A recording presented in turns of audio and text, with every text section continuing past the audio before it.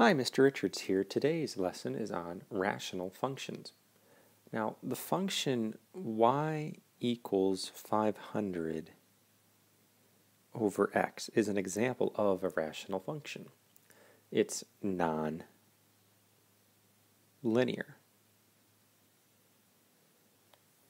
A rational function can be described by an equation of the form y equals p divided by q, where p and q are polynomials and q is not equal to 0. Our parent function, as you can see, f of x equals 1 over x. The type of graph is a hyperbola. The domain, all x's as long as x is not equal to 0, and all y's as long as y is not equal to 0. And the reason here is division by 0 is undefined. And you couldn't do in that first function 500 divided by 0. You can't do 1 divided by 0. It's undefined. So for our definition of excluded values, any values of a variable that result in a denominator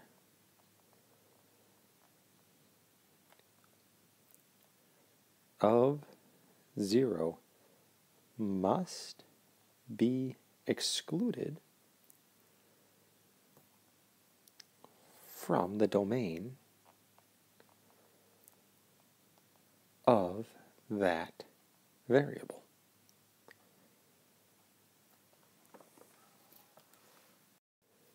In our first example today, we get to practice finding what excluded values are. So in our example A, y equals 3 divided by x. We're going to take our denominator, which in this case is x, and set it equal to 0. Well, here there's no extra solving, and so our answer is just x equals 0. We're going to do the same in B. We're going to take our denominator, x plus 2, and set it equal to 0. Well, if we just subtract 2 on both sides of this equation here, we get x equals negative 2. That is an excluded value for the function, since the denominator would be 0 if x was equal to negative 2. In our last example, we'll take the denominator, 2x plus 1, set it equal to 0, and now, well, 2 steps here. Subtract 1 from both sides. 2x equals negative 1. Divide by 2 on both sides. And x equals negative 1/2. So negative 1/2 is an excluded value for the function in example 1c. If X students will compete in a talent show lasting 100 minutes, the function y equals 100 over x represents the number of minutes available for each act. Graph this function. Well, our x value is going to be number of acts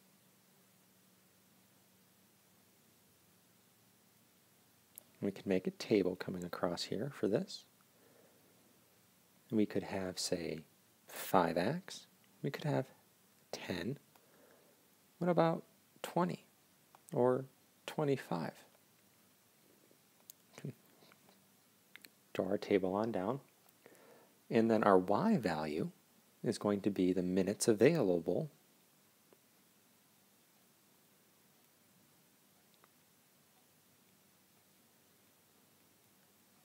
per act.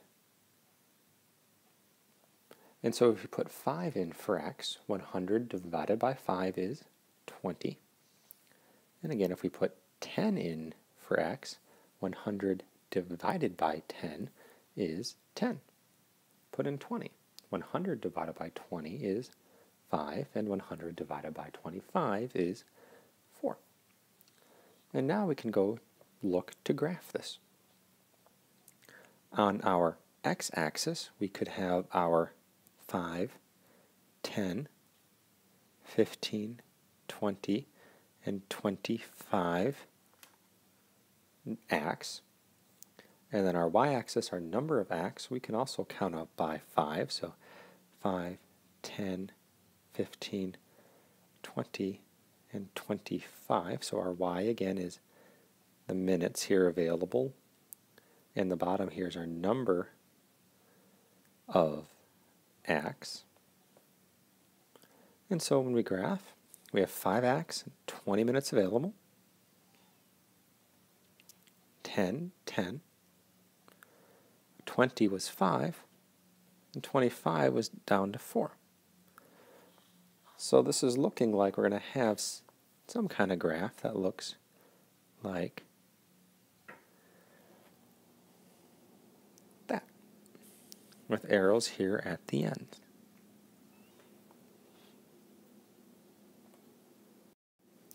And now we get to define asymptote, and that is simply a line that a graph approaches.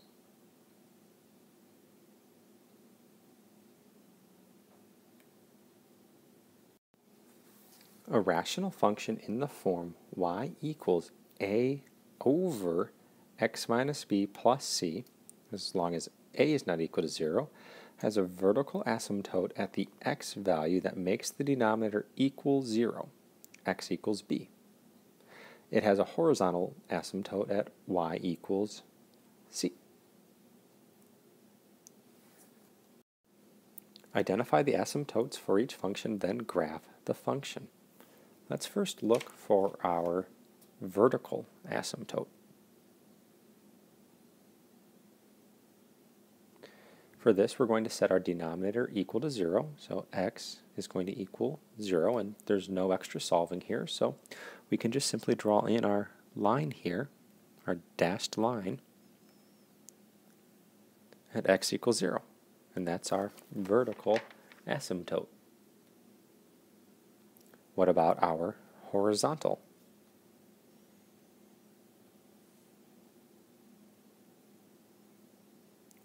Well, that is equal to our c value, and the c value is -4. So we can say y is going to equal -4.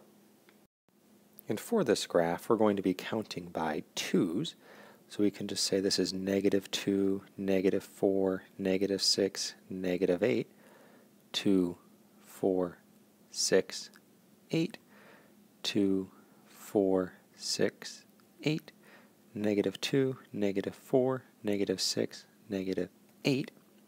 And so now my horizontal asymptote is going to be at y equals -4, which is this line coming across here. And now I get to make a table of values to plot the points and connect. And with this being 3 divided by x, as we make our table here, let's pick in numbers that are factors or multiples of 3. So -6, -3, -1. We know x can't equal 0, and now we'll just go back up. 1, 3, and 6. We put in -6 into our function, and 3 divided by -6 is -1/2. -1/2 minus 4 is -4.5, or -4.5. If we put in -3, 3 divided by -3 is -1, minus 4 is -5. If we put in -1, 3 divided by -1 is -3, minus 4 is -7. Put in 1, 3 divided by 1 is 3, minus 4 is -1.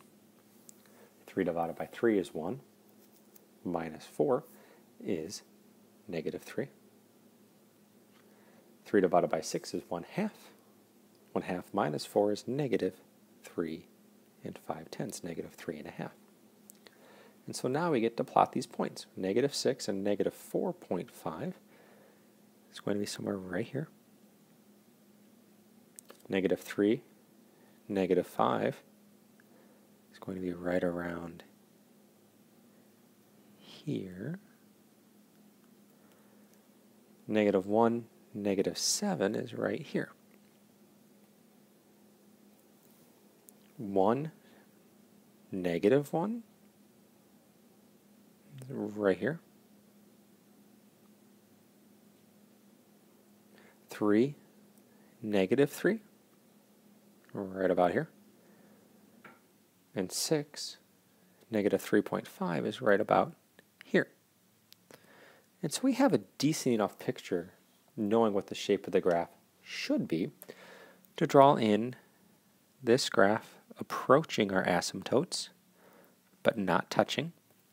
And this graph up here, approaching our asymptotes, but again, never touching or crossing. So as long as you get a few points in, and then bring it close to your asymptotes, you will have your functions graphed. And so as we look at example 3b, y equals 2 divided by x plus 2, we need to look for our vertical and horizontal asymptotes. And for the vertical, we will set our denominator equal to 0, so x plus 2 needs to equal 0. Subtract 2 from both sides, and x equals -2. We can once again count by 2's on this graph. 2, 4, 6, 8. -2, -4, -6, -8. 2, 4, 6, 8. -2, -4, -6, -8. So when I go to graph my vertical asymptote at x equals -2, that's going to be right here as a dashed line at x equals -2. So next we have our horizontal asymptote defined. And as you can see, we're looking for the c value, but there is no c there. So there's no c, so c is 0, and so y is going to be 0. So we can draw in our dashed line coming across here at y equals 0. And so there is our horizontal asymptote. Next we get to make the table of values and plot the points and connect them. So we'll make another xy table here.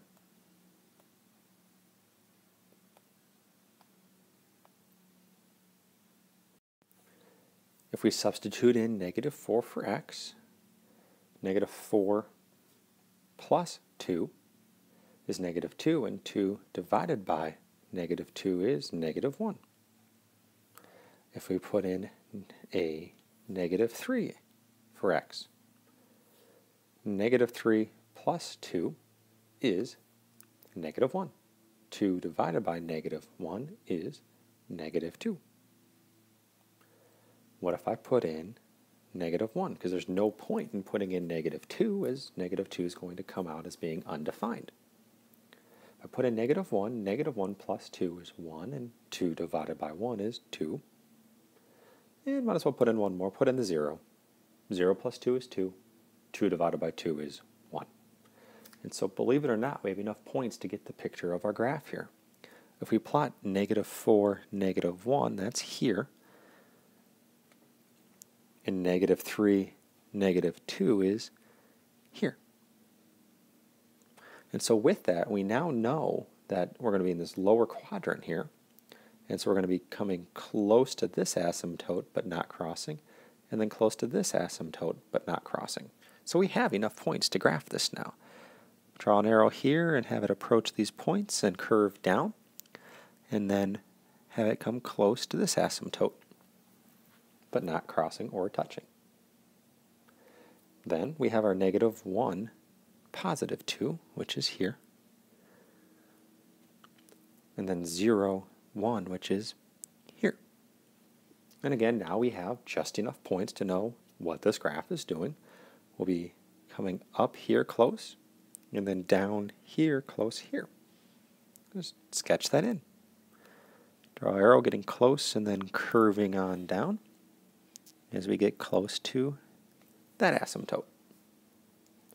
And that's all you need to do in order to graph these functions. Find the vertical and horizontal asymptote, graph those with dashed lines, and then pick a few points that are on this side over here to see whether they're going to be up here or down there. And then pick a few points on this side of the vertical asymptote to see whether they're going to be up here or down there. And so for our families of functions concept summary, we've graphed quadratic functions before, where you see these. We've had exponential functions where they kind of just shoot up or shoot down. We've had radical functions.